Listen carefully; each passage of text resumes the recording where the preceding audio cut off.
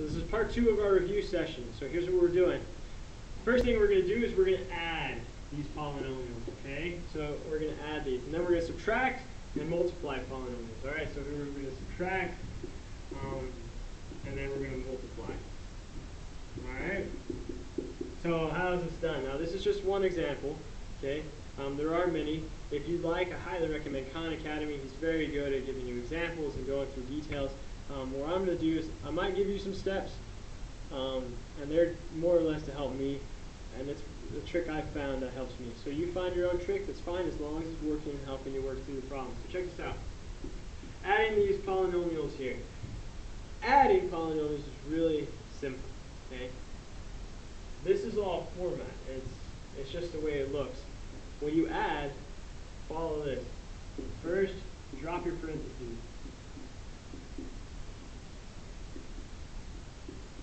Okay? And then second, combine your like terms.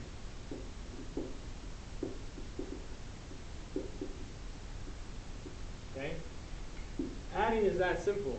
I'm going to erase this, so if you need a pause to write down, I would do so.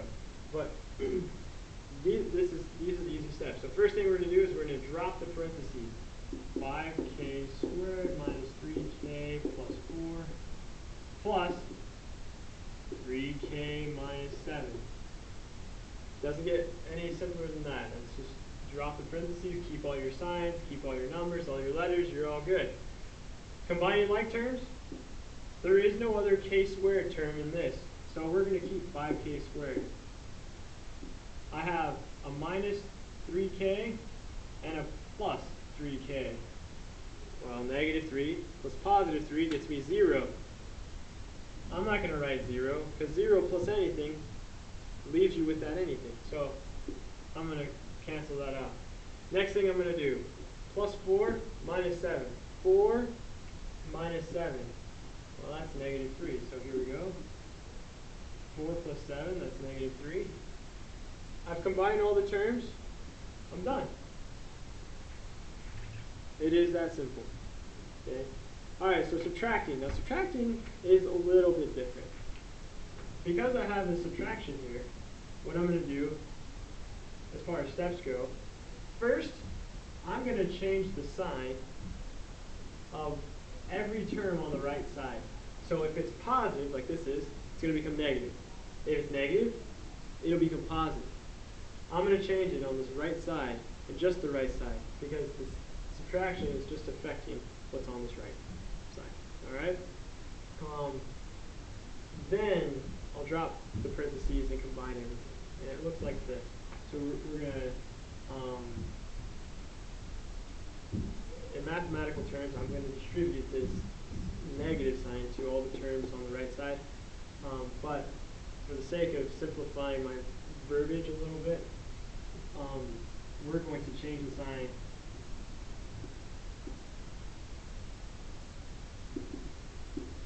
of terms on the right side. Alright? You're also going to drop the parentheses at the same time. And then the second thing we're going to do is combine our like terms again. Okay? Alright, so watch carefully. It might look like magic, but it's not. So as I drop the parentheses, nothing changes on the left side. So 3y cubed plus 8y minus 6. But now as I get to my right side, that is a positive y cubed. So I have to change it to negative y cubed. And then I have a negative 5y, so I'm going to change it to a positive 5y. Then I have a negative 2. I'm going to change that to positive 2. So it's positive 2. That's what I mean by change the signs of everything on the right side, or drop the parentheses. Now I'm going to combine the like terms. Alright, so I have a negative 3y cubed and a negative y cubed. So a negative 3 plus a negative 1 is negative 4y cubed. Done with those. Alright, I got a positive 8y and a positive 5y. Be careful. 8 plus 5 is 13. Alright, done with that one. Now I got negative 6, positive 2, so negative 6 plus positive 2, that gives me negative 4. And I'm done. Okay? So subtraction is not hard, just you got to be careful, watch your signs, make sure you follow that. Addition, pretty easy, straightforward, drop your parentheses, combine your like terms. All right, multiplication, it's been debated what technique you should use to teach how to multiply binomials, okay? There are all kinds of techniques out there. You go online, Khan Academy, anywhere, they will show you how to do this. I'm going to show you the box method. The box method can be used to multiply them, but it can also be used in a process we call factoring, and I'll demonstrate that in a little bit. But I'll show you the box method, but essentially what we're doing is we're using the distributive property so that every term multiplies times every other term. And I'm just essentially, instead of distributing one number to both terms, I'm distributing 2 to both terms. So this term multiplies to these 2, and this term also multiplies to these 2. So we're going to end up with 4 new terms, and when you combine like terms, generally speaking, you're left with a trinomial after this, so a three-part problem. So I'm going to show you the box method. This would be how I would demonstrate the distributive method, but I'll show you the box method for the time being. So box method works this way. The marker's slightly dying, so I'm going to switch it up on here. I'm going to take this first factor, I'm going to break it up. So I have 4x and minus 7. Okay? Now I'm going to take the second factor and break up on this left side. So we have 2x, and I'm going to say positive 8. Now I keep the signs here so that I remember, is it a positive number, is it a negative number? And then you multiply, just like we did here with the distributive property. Okay? We're multiplying 4x times both of these, and their result, their product is written in these respective boxes. I'm also going to multiply negative 7 times both of these, and their products are in these boxes. So it looks like this. Look, 4x times 2x. If that looks overwhelming to you, try this. 4 times 2 is 8. X times x is x squared. All right? Let's try again. So I get 4x times 8. Well, 4 times 8 is 32. And x, well, there's no real x here, so x times nothing it would be x. It's not times 0, it's just the fact that we're still multiplying times that x, so we carry it on down, okay? Negative 7 times 2x is negative 14x. Then negative 7 times positive 8, that's negative 56. Okay? Now that I have all my 4 new terms, just like the should probably 4x times 2x, 4x times 8, negative 7 times 2x, and negative 7 times 8. I got all 4 of them right there. I'm going to add them together and combine like terms. So I end up with 8x squared minus 14x plus 32x minus 56. And when you combine your like terms, negative 4x, positive 32, because there's no x squared term except 8x, you end up with positive 18x minus 56, and you are done. All right? So there you go. That's how you multiply your binomials, adding, subtracting polynomials. And if you look on down the page to number 12, there's a problem that looks something like this. 3x times 2x plus 8 minus x squared. Okay? And you're asking yourself, well, how would you do this? You may use the box method as well by putting a box where you separate these 3 terms. So 2x, 8, and negative x squared. And you multiply it times 3x. There's only going to be one term out here. You can use that, or you can use the distributive property, that's fine. So you get 3x times 2x, which is what this would be. 3x times 8, which is what that would be. And 3x times x, well, negative x squared, which is what that would be. So 3x times 2x, that leaves us with 3 times 2, which is 6. X times x is x squared. Okay, this is x to the 1 power, this is x to the 1 power. So you add those exponents, and now it's x to the 2 power. 3x times 8. 3 times 8 is 24 times x. Okay, and it's positive. All right? And then 3x times x, negative x squared. So that's definitely going to be negative. negative 3. X times x squared. Remember, x to the 1 power, x to the 2 power, you add it, and now it's x to the 3rd power. And so this is your equation. The signs all between. I'll make this even more clear. That's plus 24 and minus 3x squared, or x cubed. And this is your answer. Okay? Just to kind of give you clarification. 13 is just like this. You can use the box method for that. Now let's talk about factoring just for a moment. And I know this is going long. So again, if you're not done, pause it. And this is where you can stop. But I'm going to go on to number 14 on your paper. And I'm also going to do number 16 on your paper. I might even address 2 concerns you may have with 17 and 18. Just erasing really quick, and then I'll write the problem up, and I'll get that up for you. So, let's see, it looks like this. Alright. So, sorry, I put the paper down below the camera, so if I look like I'm creeping towards you, I'm sorry. Alright, here we go. X squared minus 6x plus 5. Now, I wrote some steps in class at one point on steps of how to factor this, okay? So, again, like I said, you can use the box method to kind of reverse the process we just did.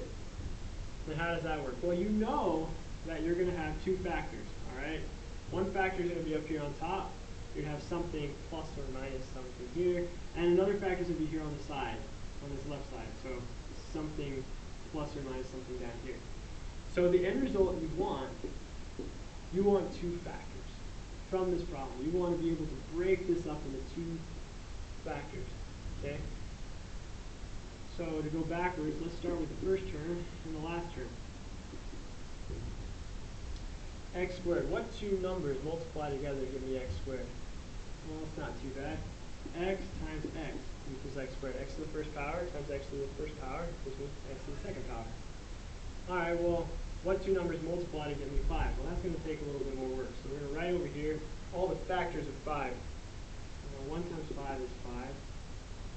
5 is a prime number, so it kind of stops there.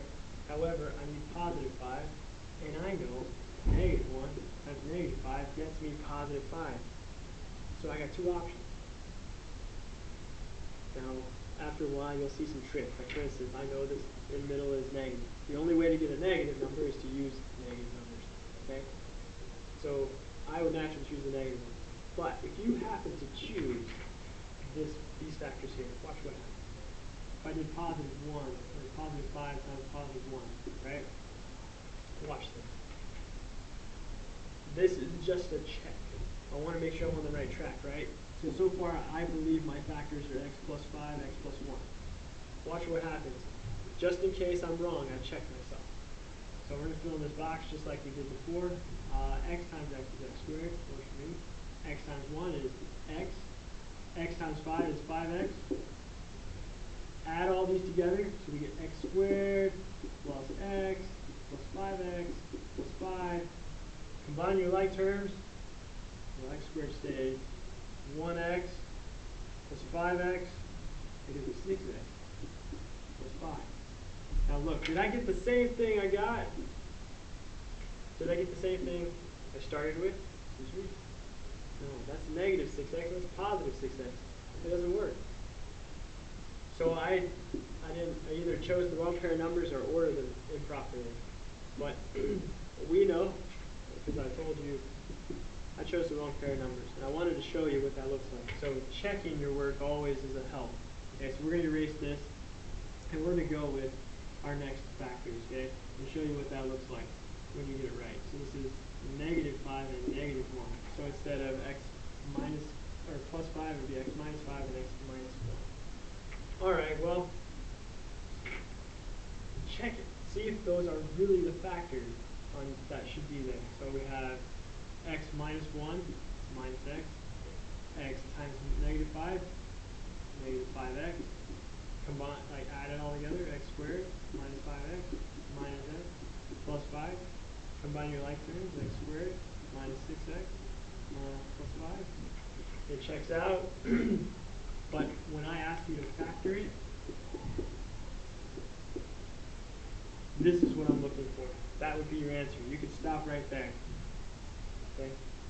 So what happens if I'm asking you to solve? Alright? What if I'm solving? Well, I give you this equation,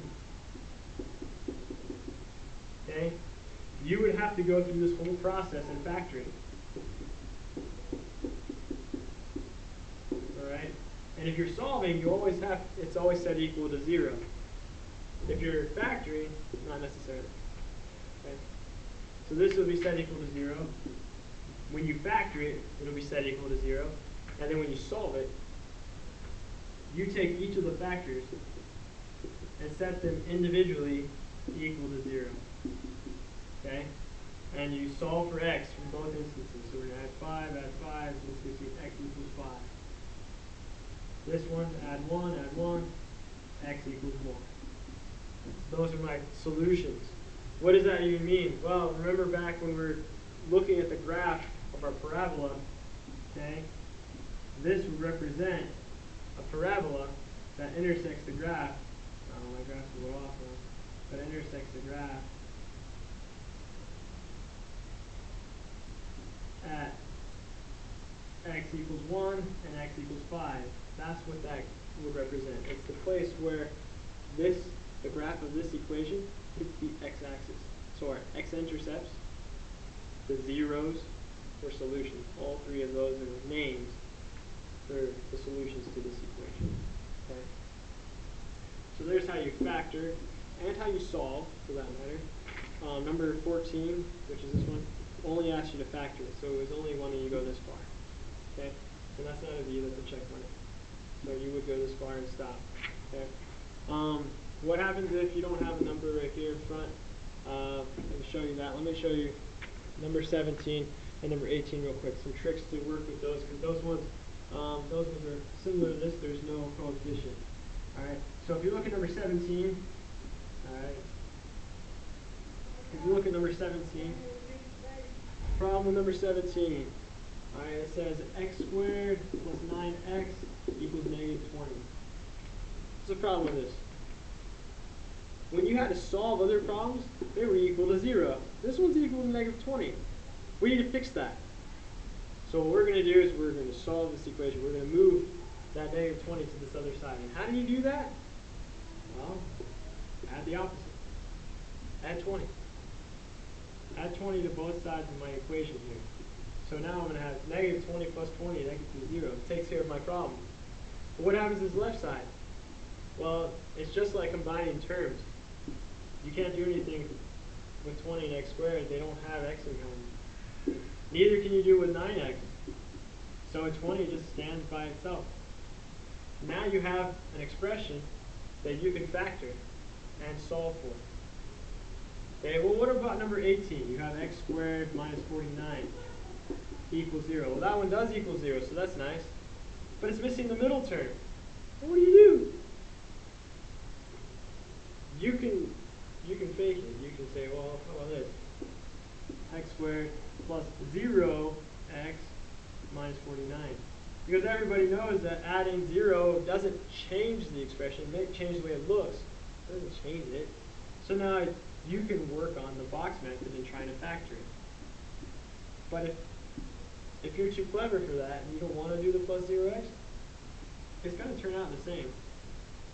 X squared, negative 49 in these boxes, x times x. Two numbers that multiply together, they should negative 49, negative 7, positive 7. Either way, positive 7 and negative 7, adding is 0. So that works. Okay? So let's focus on another more complicated problem. Let's focus on 16. Okay? But that's a trick to kind of deal with what happens if it doesn't equal 0. Or what happens if I'm missing the middle term. So that'll work for that. Okay? So this is your last problem. And I know this video is quite long. But I hope it helps. I hope it's helpful. Last problem. Okay? So here we're not factoring. We're actually solving. Alright, you have 4x squared minus 12x plus 9 equals 0. Alright, so check this out. This isn't going to be too bad. Okay? First thing you look for is the greatest common factor. A number you can divide all three of these by to make them smaller and easier to deal with. Unfortunately, 4 is even, 12 is even, 9 is not.